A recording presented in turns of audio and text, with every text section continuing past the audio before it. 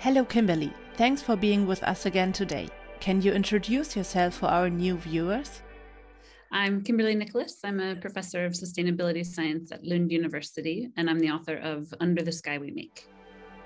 A new IPCC report has just been published. The last report, August 2021, stated that climate change is undeniable. Can you give us an overview of the new report, February 2022, and its main findings? Yes, well, what we need to know about climate change is basically it's warming, it's us, we're sure, it's bad, we can fix it. And IPCC divides this into 3 working groups. So working group 1, which came out with the latest report in August 2021, deals with the first 3 aspects. It's warming, it's us, we're sure. As you said, the takeaway there was human-caused climate warming is unequivocal. We know for a fact that it's happening primarily from burning fossil fuels. The second report, which came out about a month ago now, the spring of 2022, deals with it's bad. And there'll be a third IPCC report coming out in early April of 2022, which is about we can fix it. So this working group 2 report, the it's bad report, basically said we have a narrow window of securing a livable future on Earth. It was really very stark. And that's both for people and for nature. It really emphasized the difference that basically the difference between limiting global warming to 1.5 or 2 degrees is the difference between life and death for people and places around the world. And that if we don't manage to limit warming to 1.5 degrees, if we overshoot that limit, even if we later manage to remove carbon from the atmosphere, which is not an easy task, and return to 1.5, that there will be irreparable damage. So it was really quite stark that already the impacts are being felt by people in places around the world. Climate adaptation or preparing for and building resilience to climate impacts is possible, but is not being done well enough, fast enough. There's not enough investment in it. The most vulnerable are the most at risk. And now we have, unfortunately, evidence that maladaptation is happening. So intending to adapt to climate change can sometimes unintentionally worsen the problem, like building seawalls that then actually aren't effective and aren't a good solution for rising seas. Since the IPCC report focuses on impacts on people and nature, can you explain what it says about climate adaptation and what this means? Sure. So when it comes to climate change, humanity basically has 3 options. We can prevent, prepare, or suffer. And the more time goes by, the worse our options get. So definitely the best and most important and urgent thing is to prevent further climate change from happening. And the way that we do that is by leaving fossil fuels in the ground. We have to transition to a fossil-free society in a fast and fair way.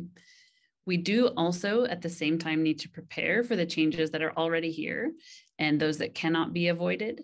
And that's where climate adaptation comes in. So that's adjusting to new climate realities and strengthening communities and ecosystems to deal with increasing, for example, climate extremes. And the reason that those 2 things are so important is that what's left over is suffering. So that is more technically called loss and damage. That's changes that can't be avoided and can't be adapted to. And this latest report was really clear that there are a lot of those things that it is not possible to adapt even to the little over 1 degree of warming that we've experienced already. It's not possible to fully adapt entirely to that much warming. And that's why it's so urgent that we actually succeed in making this transition happen and stopping warming, because the more warming we have, the more options we lose for actually being able to cope with a new climate. How do we adapt to climate change in the global north versus the global south? Climate change is really unfair, and this report made that really clear with many more examples that disproportionately, it's those of us who live in the global north, in Europe and North America primarily, who have emitted most of the greenhouse gases and caused most of the warming. And while even we see impacts today and are already seeing our daily lives affected by climate change, those impacts are much worse, and there's much less capacity to cope with those impacts in lower latitude countries, primarily in the global south, and in lower income and poor countries. And this report made really clear that there's about half of the world's population, so up to 3.6 billion people, who are at risk of climate impacts.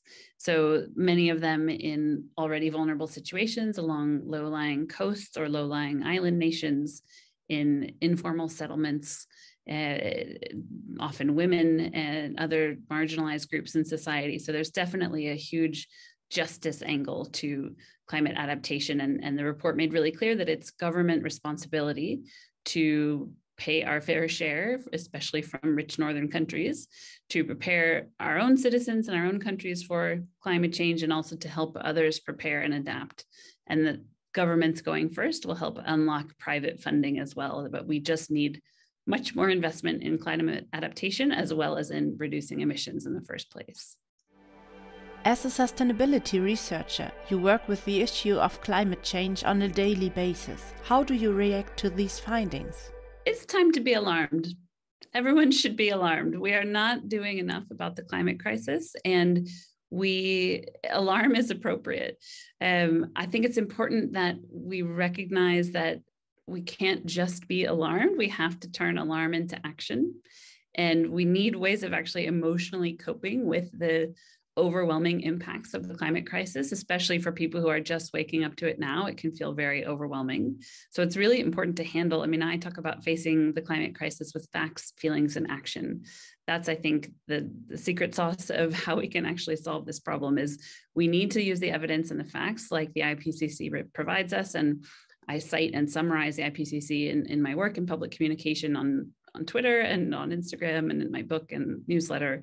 So we need those facts. We need ways of emotionally handling them and coping with being alive at this really existentially challenging time. And we urgently need to translate all that concern and alarm into action. And basically what we need to do is leave fossil fuels in the ground and have a food system that works with instead of against nature. Those are the two fundamental challenges we have to solve, mostly in the next 88 months or so, if we're going to stop catastrophic climate change. So we really need people to understand and appreciate that and the scale of the urgency. We need to be reducing emissions about 1% per month in countries like in Europe and in North America.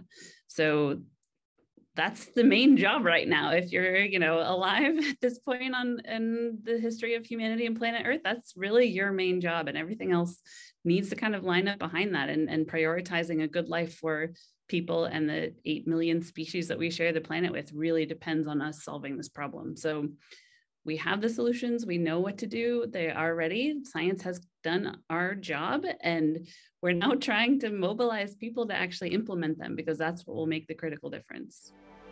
What can we and our viewers do to respond to this alarming message?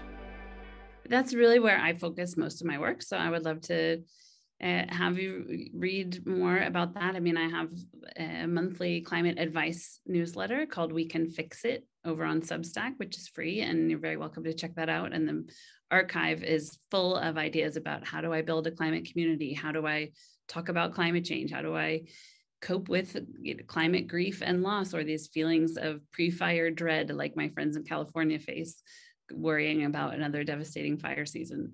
So it has the facts, it has the summaries of the latest reports and the newest evidence and what it means for you. And it also has every month really concrete, actionable, evidence-based advice on what it is you can do. So, recently we published a study showing these 5 high impact areas for climate action from those of us in the global top 10%. We are really the critical group that I think that will determine the climate future for essentially forever, since carbon essentially lasts forever in our atmosphere. And that means if you earn above about $38,000 a year or more, which is, below the median income here in Sweden, so that's most people in Sweden, for example, you are in the global elite. You live in a democracy, you have power as a citizen, as a part of schools and organizations, as a role model for others, which we know makes a big difference, and in your own daily consumption and lifestyle choices. So there are really a lot of roles that we can play, and we know the high impact actions there. So I think it's about matching your interests and abilities and skills with where you are and what you get joy and enjoy doing, so that you can sustain that work.